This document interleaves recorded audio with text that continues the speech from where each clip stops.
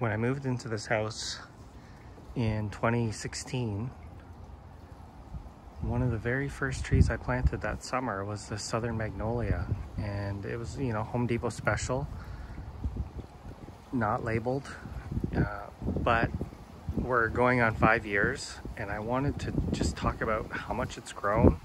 And I think that this is probably a little gem.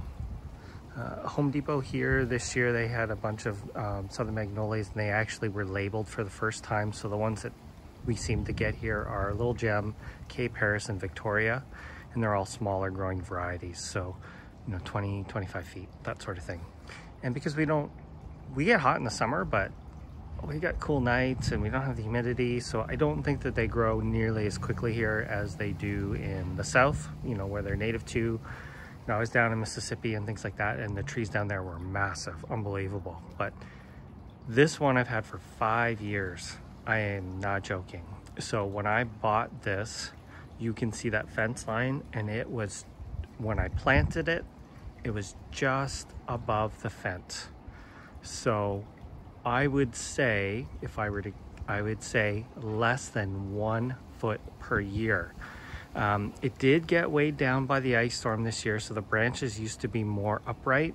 The reason I bought this particular one is because it had branches top to bottom, and when you see these growing kind of like in a natural setting, they'll almost grow almost like a Christmas tree, and almost like a pyramidal form.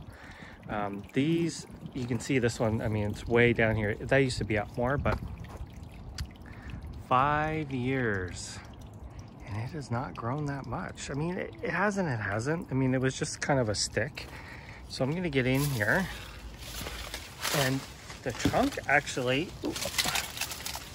is getting, problem when you have a jungle garden, is getting quite thick. This was just, you know, your regular kind of little stick tree from Home Depot. So it is getting quite a bit of thickness to it.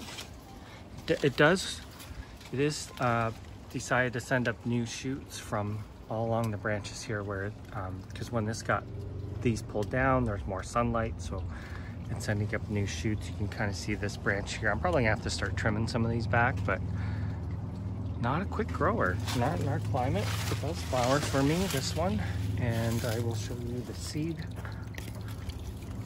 pods. These are big red ones. You could like knock someone out with these things. They're so heavy, but 5 years on, that's what you can expect. So, I mean, it's probably almost as wide as it is tall at this point. No joke. It's got to be about 10 feet wide, about 10 feet tall. So, but when I first planted it, it wasn't quite that coppery, and the copper color has been coming more so with time. And I have another one that was all green, and now it's developing the copper. But so 5 years, Pacific Northwest, you can expect about 1 foot of height, overall height, and about 1 foot of overall width. But nice glossy green leaves, and it looks great year round. Anyway, thanks for watching.